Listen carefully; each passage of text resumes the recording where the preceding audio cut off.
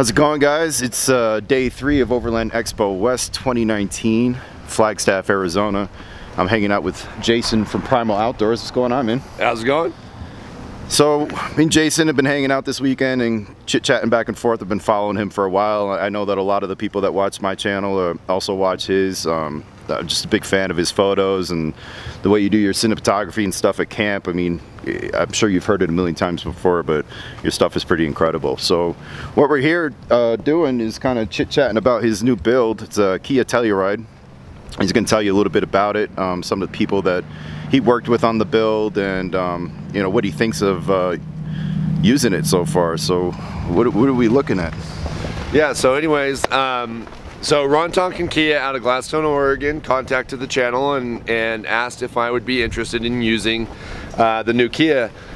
I actually wasn't familiar with the vehicle, and it was kind of out of the blue. You know, a lot of people don't think of Kia as being a overlanding vehicle, but I did some research on the Telluride. I took a look at some of the SEMA builds and what Kia had done with them, and it interested me a lot. So I told Ron Tonkin Kia, as long as we could build it out and make it work for the channel, I'd be very interested. And so they took that, and they took the Kia over to Wanderlust Overland out of Oregon City, and they did a really good job of building this vehicle out, especially being a first-gen vehicle and not having any aftermarket support. They had to get very creative in a lot of the things, but they did an amazing job, and I couldn't be happier with it. I've had an opportunity now to take the vehicle out a few times. I've had it in pretty deep snow.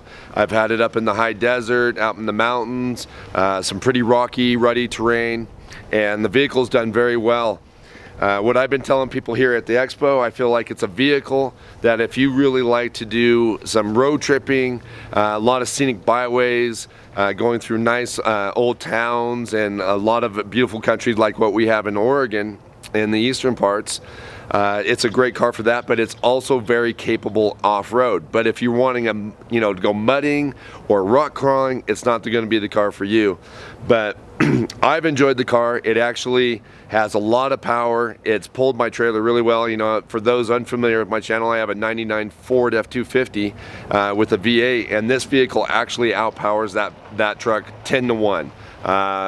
You know, it has no problem pulling the trailer. I don't even know it's back there, and it cruises along really nicely. So it has all the power in the world for doing that. It's got a 5,000 pound towing capacity, so you know, any type of little overland trailer or anything like that, it's going to handle no problem.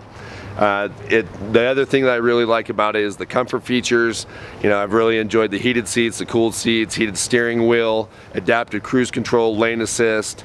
As far as my dogs are concerned, I've really enjoyed having them a bigger space for them than I do in my other vehicle.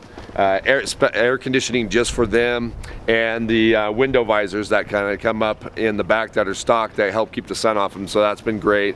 We built out the back of it just using some basic unistrut. That's industrial, you can buy it from Home Depot. If you have a hacksaw and a 9/16 wrench, I feel like you can kind of build the world out of it. But we built a framework so that my gear is situated to where it can't fall forward and get on the dogs or me if I had to stop hard. Also, it gave me a mount for this Snowmaster fridge. But kind of going over a few things that Wanderlust did. You know, they built a custom bumper. Warren supplied the winch. We got an ARB twin air compressor under the hood.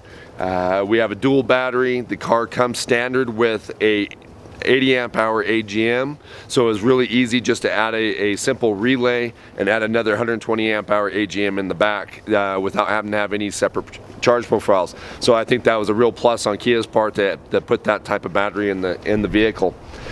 We also did a 2-inch spacer lift on it. Now there's no spacer lifts available for this vehicle, so Wanderlust had to have one specially machined by a machine shop, you know, to get the car, you know, give us a little bit more clearance on the car. And you know, Rhino Rack supplied the rack. They set it up. We had to do a little tweaking to get it to work with the car, but Rhino Rack is actually working on a mount system for this car, so they will have something in the future for it. We were just a little ahead of the game. CVT provided the awning, and we've got that and an awning room that can go off it, and that's been working really well for me because I came up to Flagstaff without a trailer. But yeah, overall the car is really nice. I really enjoy driving it. The comfort features are amazing. The power is there. It's just really a really great overall vehicle. And we have a huge semi driving right behind us here. So that's just Expo and the way it is. But there's a lot of cool stuff out here. I've been really impressed with, you know, like a lot of people have been really interested in the car. I think it's really cool. So it's something unique. It's something a little bit different, you know, and it's been a lot of fun. Cool, man. I appreciate you giving us a tour. No problem. I appreciate you obviously coming by. Appreciate meeting you. Check this guy out if you aren't already. Primal Outdoors on YouTube and also on Instagram. He's got a beautiful Instagram, tons of great photos. It's been a pleasure to meet you, man. Yeah, it's been great, dude. All right, enjoy Thanks the rest a lot. of Expo.